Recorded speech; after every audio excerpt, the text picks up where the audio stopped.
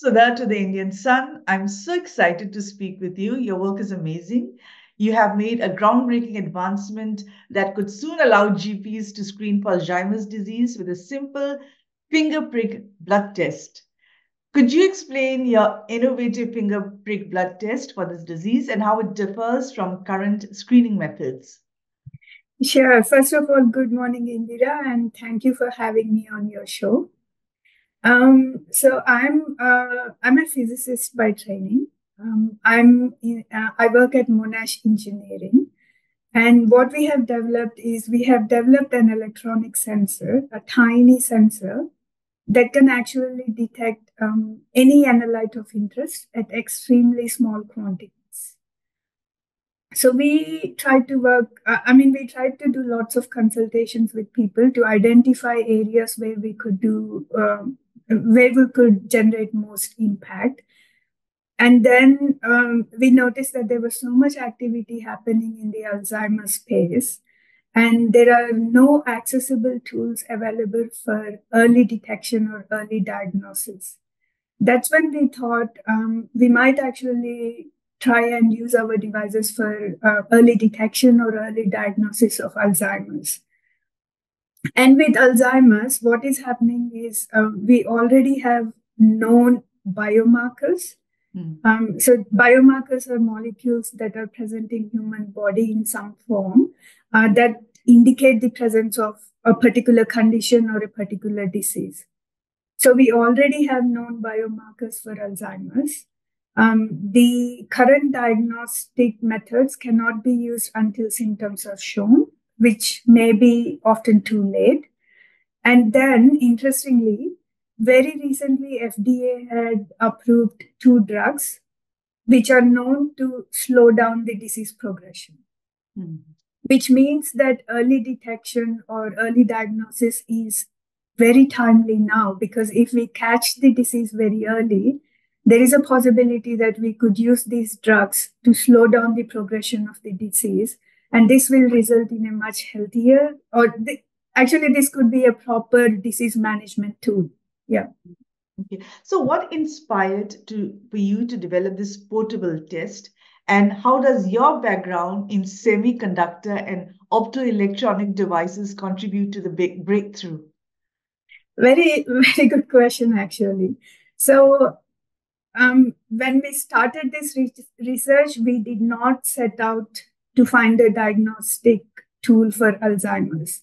We were interested in making extremely sensitive and accurate sensors. And the sensors that we have made, they are electronic sensors. They are electronic devices. So these are the devices I have worked all my career on. So we developed an electronic sensor, and it just so happens that it can be used to detect biomarkers. And when we realized that this could be so much useful in detecting diseases, and it could change so many, or it could affect so many lives, we decided to test it out for this purpose. Okay. So can you describe the process and technology behind detecting ultra low concentrations of disease markers in blood? Sure. So like I said, these are electronic sensors. The sensor is tiny, tiny. We cannot actually see it with our naked eye. So here I have it in my hand. This is a prototype. Okay. Yeah. So the actual sensing bit is tiny, tiny. We can't see it. But then we need all of these accessories to drive small amounts of current through the sensor. Now, the sensor supports small amounts of currents, but if something sticks to the surface of the sensor, the currents flowing through it change. So what we do is we modify the surface of the sensor so that nothing but what we want to detect can stick there. So when we put a drop of blood, if there are biomarkers that we are interested in detecting are present in that drop, they stick to the surface of the sensor, the currents change, and we get a signal out. But if these biomarkers are not present in the blood, then nothing happens to the sensor. No changes happen. the signal doesn't change, so nothing happens. So that's how we detect biomarkers. Okay. It's essentially surface science. Okay. Yeah. So at what stage of the project are you in? When is it going to be, rolled out? So we have tested our sensors for lots of different things, and we have published some of the results, but some of the results are confidential still. So we have confidence in the performance of the sensor, but if we want to bring out something in the bio side or biotech or medtech side, we need to go through clinical trials first, and then there are lots of approval processes. And then we need to manufacture these sensors as well on a large scale to distribute them or to market them. So these are the next steps: clinical tests, validation, and approvals and manufacturing. Okay. And how do you see this, this changing the landscape of Alzheimer's disease treatment? Yeah, I mean, this is going to be impactful because currently, currently people go for diagnostic tests only after symptoms show. And these diagnostic tests are usually brain scans and imaging. So they involve exposure to radiation, and these are not accessible. Not everybody can access these imaging facilities. You need to have access to specialist facilities. And then it costs you a couple of $1,000 per each scan. And then you have to wait for, I don't know the exact times, but maybe a few days to get your results out. And there's another way to get diagnosed with for Alzheimer's, to get tests for Alzheimer's. That is, they actually puncture your spine and extract what is known as cerebrospinal fluid. The process itself sounds very painful. I know, because I know any bone marrow biopsy is so painful. So, and I was thinking of spine. Yeah, Yeah. So they extract this cerebrospinal fluid and they test for exactly these biomarkers that we are testing for. And the reason they need to use this CSF or this fluid is because the concentration of biomarkers is slightly higher in cerebrospinal fluid than in blood. So if we can do all of this without pain in a few minutes, and it costs you a couple of $100, then life becomes so much more easier. Right? People can go and get tested for it even before symptoms are shown. Then they can go to their GPs for advice, try to change their lifestyle. I don't know. I mean, it's the impact is going to be huge, massive. Yeah. And so how long was this project in the making, and what were some of the challenges that you faced? Challenge is always funding. We always want to do lots and lots of things, but then we don't have sufficient resources. So funding is always a challenge. Even now we are looking for funding. So we are talking to people if they can help us in any way. But we have been working on these sensors for 4 to 5 years now. But we started talking about Alzheimer's maybe in the last 2-3 years. What about industry funding? We are looking for investors. But our funding mostly is from the Australian government. But we are seeking funding from private sector as well. Yeah, I don't want to talk too much about that. I don't want to give away names, but we are looking for both government and private sectors for funding. Yeah, but it's interesting because you would think that something like Alzheimer's or dementia is something that people would be very willing to invest and be willing to put their hands up for it. But it's surprising, and with dementia diagnosis expected to double by 2054, how critical do you think this technology will be in addressing the growing challenge of Alzheimer's disease? So we have to distinguish between the two. So the biomarkers and that if we you are could talking also explain a bit more about dementia and Alzheimer's, that would be really great. Yeah. So the biomarkers that we are targeting or we are talking about now are for Alzheimer's. Yeah. Dementia is when you start forgetting things, right? That And for a dementia. layman, sorry, I'm just cutting you, but for a layman like us, is dementia the onset of Alzheimer's disease? Or they are No, totally, no. So, no, totally no, no. separate? They are two different things. Dementia Okay. can be caused, there can be a lot of things that could cause dementia, Mm, but Alzheimer's disease mm, is the main cause for dementia. So 60% of the dementia cases are because of Alzheimer's. So if you have Alzheimer's, you will develop dementia. But dementia can be caused by other factors as well. yeah. Now, please carry on with the previous answer. I cut you there. Sorry, what was the question? I think it was about, with dementia, diagnosis expected to double in so and so years. How critical you think this technology will be in addressing the growing challenge of Alzheimer's disease? I think we have talked about this before, right? So we are targeting Alzheimer's disease, which Mm, is the predominant or the major cause for dementia. mm, And we all know that the worldwide population is aging.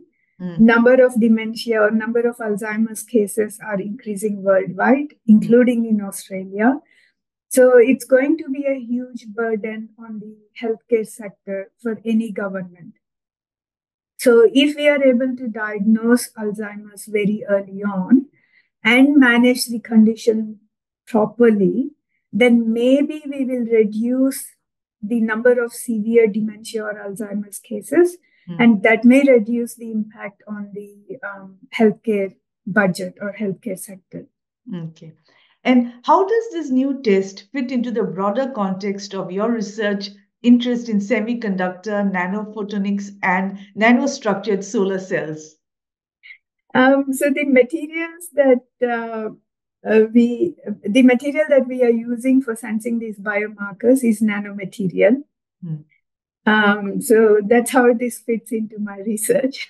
Okay. But research is about finding new things. So it's possible that you don't always stick to one particular thing. You want to diversify as well. You want to see where are the where are the gaps, and which gaps are interesting for you to address. So I don't think this is what I have done in the past, but this is certainly linked to what I have done in the past, and I'm just exploring new areas.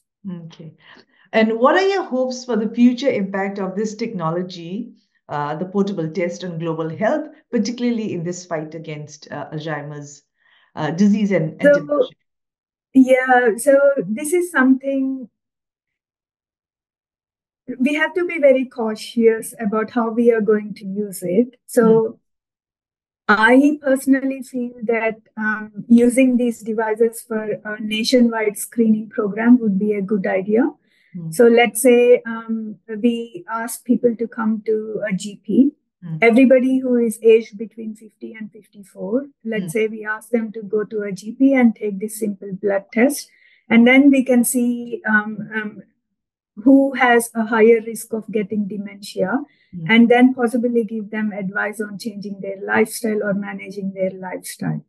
But then some people do not advocate this approach because they think, I mean, as long as we do it under expertise supervision, I think there is no danger. But if we just roll out these devices in the market and say everybody is free to buy them and use them at home, then I think it's going to cause a lot of panic. Because let's say I buy this device off the shelf from a pharmacy, I do a blood test at home, and then I know that this is the concentration of biomarkers, or these are my chances of developing Alzheimer's later on. But I don't know what to do with that data. I don't know how to manage the situation. It might just create panic. It might just create worry amongst the population. But then if I'm doing this test at my GP, then they can give me advice on what to do, what not to do, how to manage the situation. So I think population screening under careful supervision is a good way to roll out these devices. And so, but obviously, it's not going to be a device that is, freely available in the chemist, like your blood pressure tool. I'm sure this will come with a rider in terms of its production and supply. It'll be only be to GPs, isn't it? That's what we want to do. That's what we are advocating. But in principle, actually, you can buy it from the chemist. You could possibly buy it from the chemist. It also depends on the approvals that we get. The good thing with these devices is that you do not need any specialist expertise to operate it. Okay. Right? So I can operate it. I can read out the test results. I don't need any knowledge of Alzheimer's. I don't need any knowledge of electronic devices. Nothing at all. All I need to do is put a drop of blood and then wait for it to show me the result. We can digitize the signal. We can let people know whether you are in the low risk category or the high risk category or the medium risk category. So it's very easy to use. So in principle, yes, you could buy it off and use it yourself. But we strongly, strongly advocate against that. No? So give me a time frame as to when the device will be available in the market. So it's very difficult to put a timeline to the next steps. A few years, I would say, but then it also depends on how much funding we are getting. So if we get lots and lots of funding, then maybe we can bring it to the market sooner. Yeah, maybe I don't know. I don't want to put a timeline. Yes, and this must be the first breakthrough model in the world that you have developed, isn't it? Yes, actually, yes. So to the best of our, nobody gives out the technology. So nobody says what technology they are using for detecting disease markers. But to the best of our knowledge, I think this is the first electronic sensor. Okay, that's wonderful. Thank you so much for sharing all that information and knowledge. It was a pleasure talking to you, Dr. Sudha. Thank you, Indira. Thanks for having me on your show. I quite enjoyed talking to you. Thank you. Thank you.